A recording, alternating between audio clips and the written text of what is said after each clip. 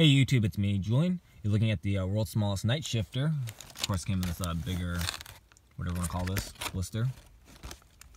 So that's what it comes in within that.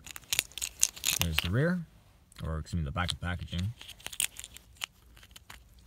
So there it is, pretty small as you can see. So metal body, plastic base there, plastic wheels. The wheels do spin. It's actually cool that they kind of, what is it that I'm trying to say? I forgot. But anyways, they did detail the engine parts there. As you can see, got the Hot Wheels logo. So pretty cool. They're able to make it work at this scale. And just as a comparison, here's a regular bone shanker. This is the Ultra Super Treasure Hunt. Did review that. But it just fits right in there. Pretty simple. So pretty cool. It's very small indeed. So there you go. The world's smallest night shifter. Thanks for watching. Please check out my other videos and keep collecting.